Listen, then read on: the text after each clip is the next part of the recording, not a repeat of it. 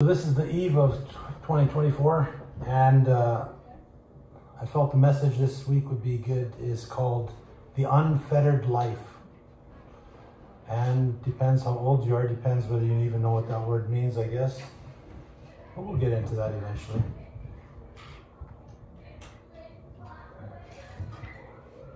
You know, when you're lost as a guy, you're driving around, you're lost. Occasionally you'll get out of the car and just kind of look around and try to get your bearings straight. And here we are. We're December 31st. We're at the highest point of the year, really, when you get to it. And we have an opportunity to do what Bob said. We're looking back and going, wow, look at the last year. Look at the miracles that have happened, actually. We went from not knowing what would happen, if anything would happen, and God has opened doors with the government. The curiosity in the community, I know, is big time. And you know what? As long as we stay the course, you know what? People will start trusting us. And why should they trust us if all we say is trust me? You don't know me yet. Don't trust me yet. Trust me when you have a reason to trust me. And so I don't mind when people are a little hesitant, because they have that right. And they have the brains, actually, that are smart enough to figure that out.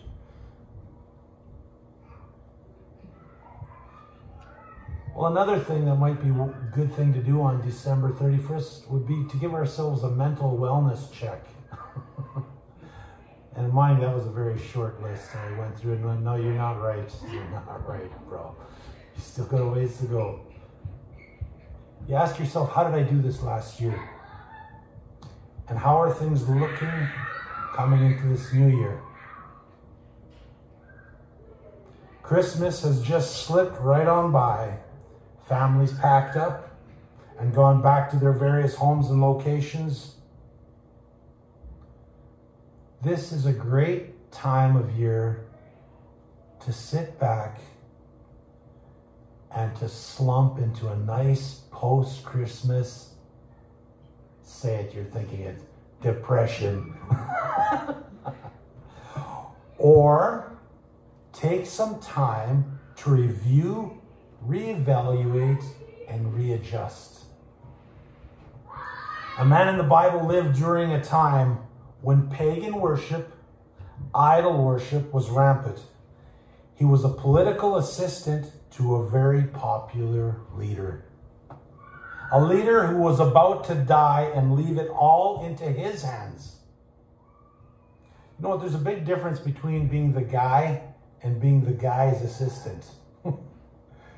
That can be a big pressure when someone says, guess what? You're going to be the guy now. The man had served under, had been given a revelation. God spoke to the guy and said, guess what? You're going to die. So get your house in order. Prepare this servant, your assistant, to be the leader now. Because this isn't a debate. You are going to die. This leader of prestige and influence was none other than, anyone want to guess? Take a stab at 1,000 pages. It was Moses. And God had told him that you would soon die and Joshua would take your place. Joshua was virtually an unheard of person up to this point. When God told Moses, you are going to die, it was at a high point. It might have been December 31st, because they were at the brink of huge change. They had spent 40 years of pain and wandering in the desert because of what? Their unbelief. Now they are at the finish line. They can see the promised land. They could look back at where they had come from, Egypt, from the land of slavery, from the land of bondage. They had been there 430 years. They could see where they had come from, and they could also see the promise they were pursuing. I think it's okay for us to sometimes stop, turn around, and take a look. Where have we come from?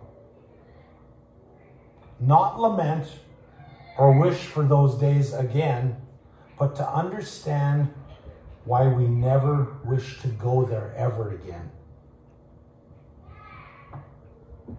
Joshua, an unknown, was feeling the weight of the responsibility of a leader, and he could see the multitude of eyes that were looking at him. Hey, what are you going to do? We're ready. And he's standing there. This is pretty big. Joshua made a very interesting address to the people. And it shows you the character of a born-again believer. He said in Joshua 24:15, "But if serving the Lord seems undesirable to you, then choose for yourself this day who you will serve, whether the gods of your ancestors beyond the Euphrates or the gods of the Amorites in whose land you are living. But as for me and my household, we will serve the Lord." He was at the pinnacle of his life, and he said, I've made a calculation. I've looked around, I've looked back, I've looked forward. One thing I'm sure of, as for me and my family, we will serve the Lord.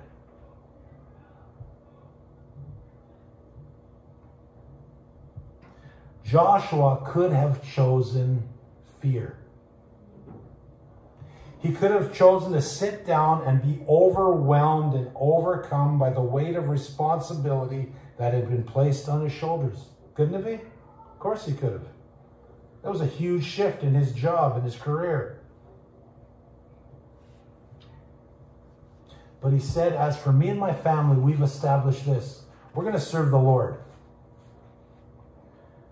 And Joshua was a very practical guy. He realized that not everyone was going to be wanting to follow the Lord. So he said, if serving the Lord seems undesirable to you, then choose for yourself whom you're going to serve. Now, John Wayne wasn't there, but he had a saying that I thought was interesting. In a lot of his movies, he would go, hey, pilgrim. And you know what? A pilgrim is someone who is on a journey. They are not at home. They are not where they want to be. They're on a pilgrimage to their promised land, the same as the children of Israel were. They were on a pilgrimage. And in order to not wander aimlessly on our pilgrimage, it is prudent to occasionally stop, look back, and assess our progress in our journey. Some have come to the end of 2023 completely exhausted, tired, weighed down, and ready to quit or take a serious break. Life has been heavy. We need to look back and see, especially if we are beaten down. This is where the unfettered part comes in. What am I dragging along that is wearing me out? I think that's the key question. What am I dragging along that is wearing me out? Do I have excess baggage that I could just let go of that is stealing my joy and mental health? Many things in life will try to catch a free ride at your expense. Hey, pilgrim, choose this day. The Bible says in John 10:10, the thief comes to steal, kill, and destroy. The demonic realm is a bunch of what? Fallen angels that are under the command of Satan, a fallen angel, not a god, a fallen angel. Satan is an angel that was thrown out of heaven. He didn't leave heaven. He was thrown out of heaven. He was cast out of heaven. We give him a little bit more credence than he probably should get. He was chucked out of heaven. He now is a bitter little foe that is bent on seeking glory for himself. We call it small man syndrome. Well, that's in the Greek, but whatever. He dispatches other demonic spirits to seek out weaknesses and traits in families that they can leech onto for generations under the guise of that's just how our family is. Right? On the eve of 2024, you have a very unique opportunity to look back and cut loose these ties that may be tormenting and holding you back from experiencing God's full life.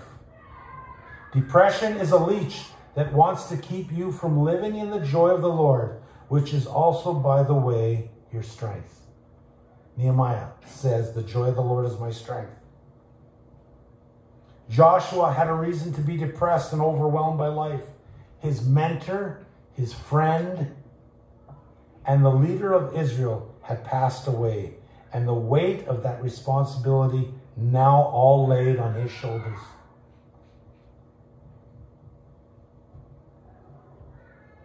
And he responded to that pressure by saying, as for me and my house, we will serve the Lord. I have made a calculation. I have made an assessment. And I have taken action to implement my desires. As for me and my house, we will serve the Lord. Another way of saying it might have sounded like this. I have cut soul ties with fear. I have cut soul ties with depression. I have acknowledged my tendencies and weaknesses, and therefore I commit myself and my whole family into the care of the Lord. Sometimes we need to be desperately honest.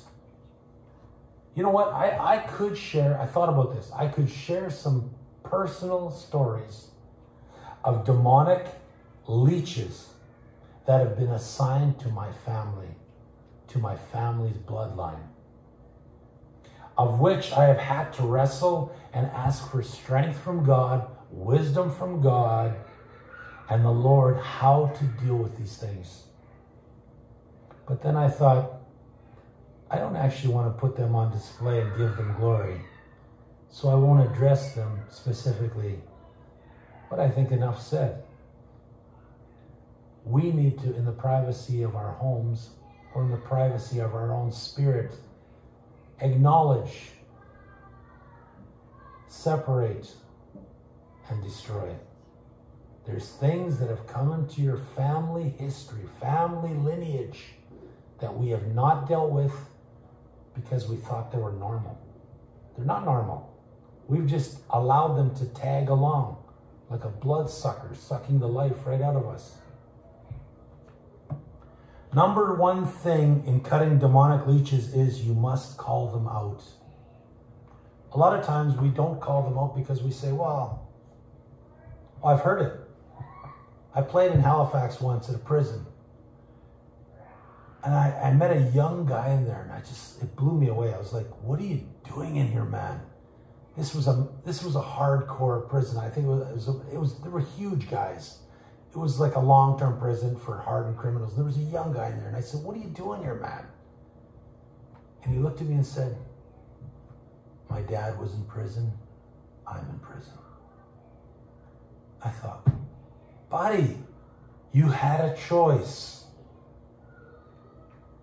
You don't have to end up like this. You don't have to choose this path. You know what? We need to call them out and let them know they are not welcome in our home. A lot of times people will be under a demonic attack, under heavy depression, And then when you go through their house, you're going to find all kinds of occultic symbols and paraphernalia. You know what that's called? It's called welcome in. You know what? We need to clean the temple, which is our body, number one, which would mean the battle is mostly here. But we also need to clean our earthly temple and make sure we don't have anything that are conjuring up or welcoming things into our home that shouldn't be there. You must cover your home and family with what? The blood of Jesus Christ. You know what do we sing today? We ain't got nothing. I come with nothing, God. I need you to cover my life with your blood, your sanctifying, cleansing, freeing blood. Because I brought nothing to the table. I had nothing to bring. John Wayne had another nice quote that I like. A big mouth doesn't make a big man. And the devil's got a big mouth. But he ain't a big man. As you call out and take authority over these generational leeches. Oh, interesting. The word authority never crossed some of our minds. Yes, in Jesus Christ, you have the authority to call these things out that have had a heyday tormenting your family tree. And the nice thing is, you don't have to yell. You don't have to chant. You don't have to scream. You don't have to operate in fear or in hysteria. This is the truth. It is through a quiet submission that you present yourself and your family to the Lord and allow Him to remove the undesirables from your family. It is not you, it's Christ that does the work. Do you know why mental illness is a huge thing? Because it's founded in fear. It's founded in, I need to cure myself. But I can't cure myself.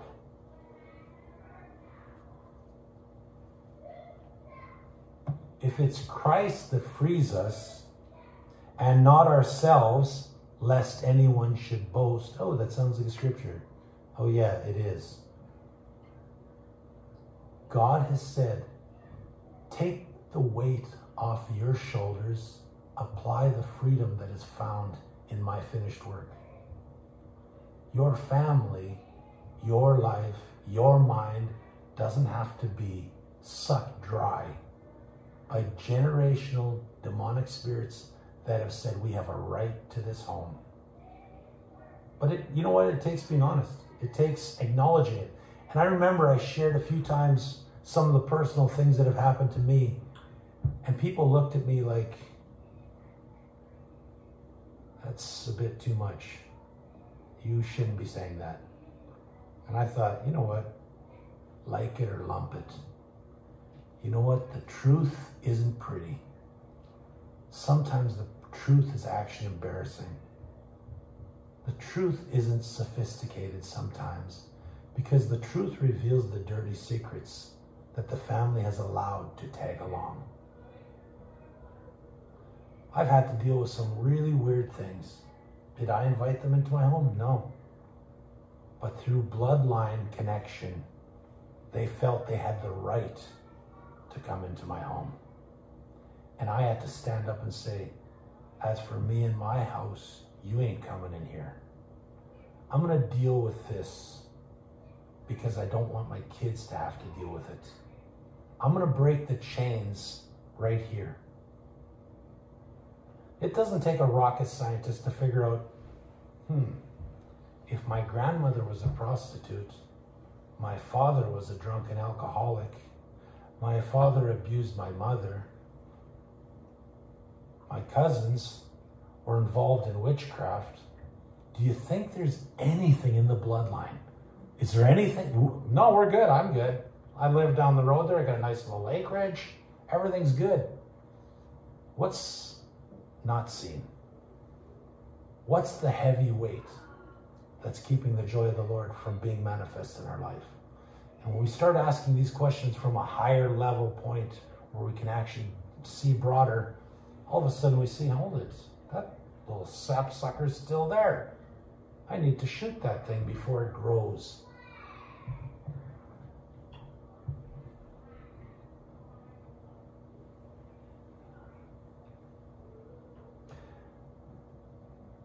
A lot of people are familiar with spring cleaning. When you go through their garage or their house or maybe even their shed, and they look at all this stuff and they organize everything, and some of the things I don't even bother because I got way too much junk, but some people that are organized go through their garages, their sheds, and they go, what did I ever get this for? Chuck it out. Or they have a spot for it that I might need it. But a lot of it, they send to Goodwill or the thrift store because I don't know why I even bought that.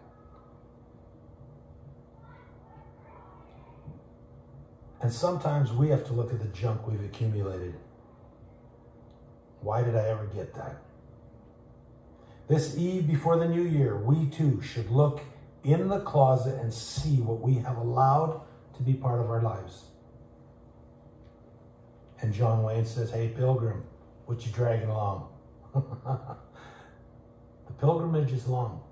Why are you dragging that weight?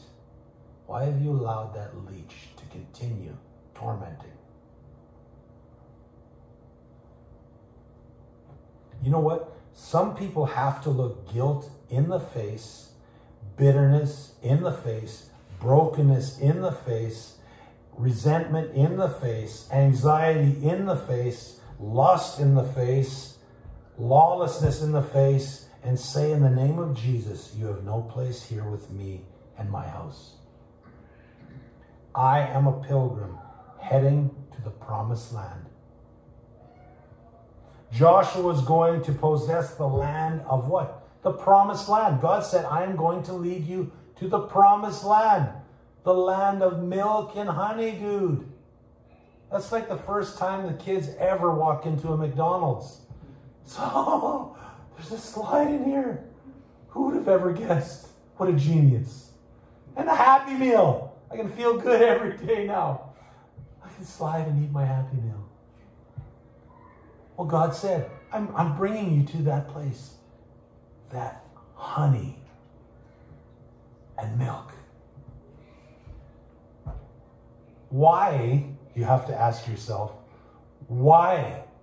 Why did Joshua have to say, are you in or out? Why? Like, any sane person should have been, I'm in. You shouldn't have to even ask. It's so obvious, it would be, yeah, of course. But Joshua was a very practical guy. He said, some of you can't seem to get Egypt out of you. You've allowed that distasteful lifestyle to drag along. The land of God's provision, grace, abundance, security, and acceptance. What kind of no-brainer question is that? Are you in? They should have all been there at the finish line saying, us too. And sometimes the enemy has so leached onto our family tree that we actually believe we're just getting what we deserve. And it's okay. He has convinced us this is who we are. Have you ever heard that? People say, this is who we are. This is our culture. This is what we do. And I'm like, you don't want to know where my culture, because I think I trace it back to a cannibal tribe. And you looking good right about now. You know, that statement makes about as much sense as, I won't give any illustrations because they could be incriminating. Jesus Christ understands our predicament. He understands and knows the ability of Satan, the master liar. What did Jesus say himself? He said, when you speak your native tongue, because you're a liar like your father, the devil. Jesus said, when you become my child, you get to sit on my lap. And I bounce you around like a happy little baby. No, that's the way I would have written the story. He says, anyone want to take a stab in the dark, or are you too scared? Jesus said, if you will become my child, you will have to die.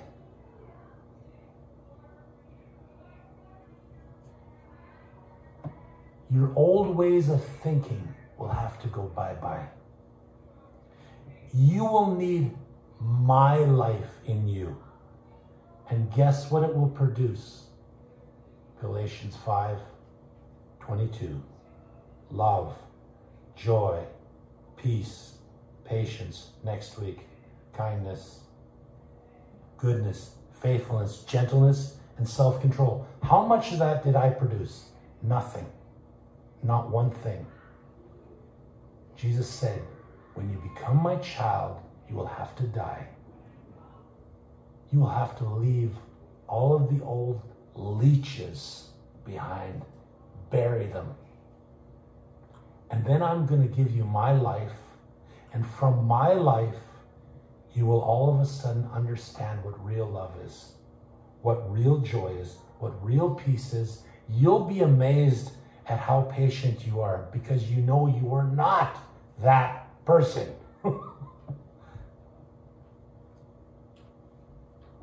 The kind of freedom and power that Christ wants to manifest in our life in 2024 cannot operate in conjunction with the enemy. I read a quote, and I have to read it because it was awesome. You can't defeat your demons if you're still enjoying their company. You know what? That's where the honesty thing comes, and I'm glad I'm not a priest, because I don't want to hear it. We should be honest before God and say, God, what have I actually been okay with? Which leech actually is kind of my pet, my buddy? I got some in the closet that I have to beat down. I love when I was in Bible school. One of the teachers, he was ex-military. The guy scared the crap out of me. The guy said, he was preaching in Romans, and he says, you need to reckon the old man dead. Because if you don't, in the Greek, it literally comes back to life. I was like, okay, dude, easy, man, easy. Whatever. And you know what? We need to be that real. We need to say, God, I don't need to broadcast this to everyone. I need to be honest with myself, because I want to live a life of freedom, blessing, joy, contentment. So then we just say, you know what? Is there anything in my life that I've allowed to carry, to suck onto me, that sucks my life out? And I even know it. But it's, if we enjoy the company still, we won't deal with it. 2 Corinthians 10:3-5 says, for though we live in this world, we do not wage war as the world does. The weapons we fight with are not weapons of this world. On the contrary, they have divine power to demolish strongholds. Ooh, again, I didn't create this. I didn't make it. I didn't invent it. God said, here it is. We demolish arguments and every pretension that sets itself up against the knowledge of God. And we take captive every thought to make it obedient to Christ. What's better than your wife? Someone else's. What do you do when you know you're a pig of a man? You build a fence. And you train yourself. You take authority. What do you do when you read romance novels and you're dreaming about another man and not your man? Well, you either cater to it or you don't. Oh, interesting. Sam, why did you leave those illustrations out for another day? We all have things that we cater to, that it's the eve of a new year, of a new life, that we need to assess. No one makes anyone do nothing. It's a free country. You can do whatever you want. But we have the obligation to ourselves to say, if I want to live free and unfettered, What would that entail? And how would it look? And all of a sudden, the principles of the Bible start blasting loud and clear. Number one, acknowledge. Understand that Satan is playing for keeps. The battle is real. Number two, annihilate. Any thoughts that are degrading you as a child of God, remove. Any demonic association that is in your life or home, destroy. Number three, accept the fact that through the blood of Jesus Christ, you have been absolved of the guilt of your past, and you are no longer under the accusations of the enemy. You know what? How many people that have said, oh, Jesus, forgive me, still live with the guilt of their actions from before? I'm like, did he forgive you or didn't he? You don't believe him? He forgave you. It's okay. Let it go. He already forgot about it. You won't let it go. It's like, you know what? I've done things. I said, God, forgive me. But then the devil comes along a few months later. Hey, Sam, wake up. Remember, you are sick. You are sick. And I'm like, on a bad day, I'm like, you're right. On a good day, I'm like, get lost. Your breath stinks. Know your place. Know you're accepted. Number four, approach. The Bible says, do not be afraid to come into the presence of God. That is where the healing begins. Why do you think the enemy wants us to carry these things? Because it keeps us away from the presence of God. Because we carry a shadow of guilt with us all the time. And that means we don't want to approach God because we feel guilty. Adam and Eve, what did they do when they were guilty? Ran and hid. You are free to live an unfettered life. You do not need to allow the sins of your past or the sins of your parents serve as weights that you must carry into 2024. You are free as a child of God. I am a free man in Christ. You are a free woman in Christ. Acts 4:13. The members of the council were amazed when they saw the boldness of Peter and John, for they could see that they were ordinary men with no special training. That reminds me of a song off of, what was that show? I've had no formal training. That she moved. William Hung, that's it. I have no formal training. You're kidding. This isn't like that. The people could see John and Peter were just average dudes. They had no training. How are they so powerful and bold in their speech? Oh, here it is. They also recognized them as men who had been with Jesus. Wow. When you've been in the presence of God, when you've walked with the Master, He removes a lot of those leeches. You know what I'm trying to do? Avoid the long version that a lot of us take. Years and years of living under a heavy weight that wasn't mine or yours to carry. I lived with guilt that wasn't my guilt. I had given it to God, but the enemy convinced me to carry it, to take it again and pick it up and walk with it. You know what?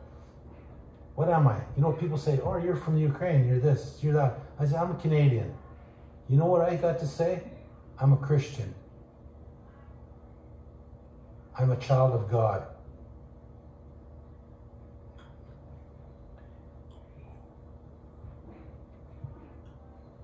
John and Peter had this freedom from the past, free from the fetters of regret. Regret can be such a huge leech. They were free from that. free from self-consciousness to Christ-empowered boldness. Free to say it. He saved me. I was tied down, beaten up, and he saved me, and I'm not ashamed to say it. Free of sin's grip to reign in me. I am free. Maybe that might be the practice we need to do. You get up in the morning, same as the movie, What About Bob? I feel great, I feel good, I feel wonderful. Well, maybe you need to get up in the morning and say, I'm free of sin. Just hopefully you don't have that mental image of What About Bob in your head. Probably will. Free to move. I have the life of Christ in me. I am free to move forward with my family into the promises that God has said are mine in his name. Here's a little mental image to keep with you. When you see these huge ships, I looked this up on Google, so I know it's got to be true. You see these huge ships, some of them have 20 levels. That's a fact. I didn't even go with the longest one, but some of them are over 1,000 feet long. One that I looked at had a capacity of 7,000 guests, plus over 2,000 workers. We're talking a ship here. This is no little dinghy. It can endure huge waves, carry immense loads, and yet it is held in port by a little rope. Think about that.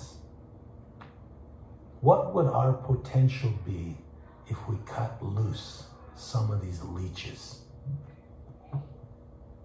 Christ has come to reveal the liberating power of the gospel in our lives through the working of the Holy Spirit. Religion preaches self-righteousness. Christianity preaches Christ's life living in me. Because I got way too many brain cells working to think that I can attain God's status. I know I can't. That's why Jesus said, you got to die and you let my life in you. Otherwise, you got another version of religion ruling and weighing you down. You know what? We want to experience the power of the Holy Spirit. I can't manifest the Holy Spirit. I don't have that in my bag of tricks. They didn't train me about that in Bible school. You know what? He's sovereign. He will act when he acts and how he wants to act. His biggest message to each one of us, though, is we can be free. I have come to set you free. Oh, it sounds so complicated. What does he mean by free? Don't let a lie of the enemy hold you back from your destiny. Remember that friend that you had, and we've probably all had one of these friends. They were there to actually drag you down. They actually put you down. They were there more than willing to confirm your doubts about yourself. Why did they do it? I thought they were my friend. And these leeches sometimes pretend they're our friends. You know why? They were jealous and intimidated by you. So their resource was to beat you down. The enemy, think about it. Where was Satan? Where was he originally? Oh yeah, heaven. He knows what awaits each child of God. Of course he's jealous, because he knows where he's going. When we start connecting the dots and the picture starts becoming more clear and clear, all of a sudden you say, why have I been so stupid?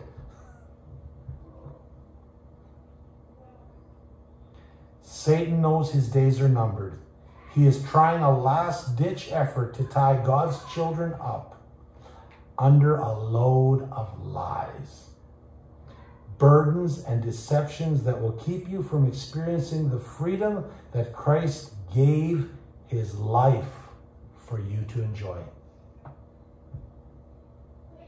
Christ's purposes and plans are only good for you. You can't find anything else in the Bible. You can't find it because it ain't there.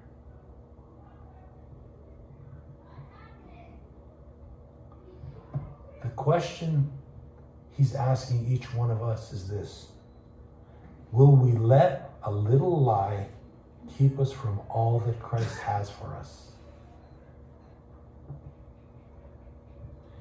May we start today living unfettered lives, free from the scares, the sneering looks, and trappings of the enemy. You know what? We sing a song, Jesus is more than enough. Remember that song? More than enough. Oh, that sounded terrible, actually. That's only true when we allow him to cut the ropes and lies that the enemy has told us are part of who we are. Galatians 5:1 says, "It is for freedom that Christ has set you free. Stand firm then, and do not let yourselves be burdened by a yoke of slavery." There you go. You know what? I want to encourage each one here to go out and live 2024 as free men, women, and children. Why? Because you are a child of God. He has a seal on your life. We have to be going against our nature to not live in it. So Lord, we thank you that you are faithful, that you are constantly opening our eyes and minds and hearts to receive truth, that your Holy Spirit makes our hard-hearted default soft and pliable, that by your Holy Spirit you reveal that we are loved, we are cherished, we are fearfully and wonderfully made in your image, and all you want is us to enjoy your presence and to walk in freedom and to see your handiwork, to see how you will open the sea before us that seems impossible to cross. And you're saying, trust me today, it's only the beginning.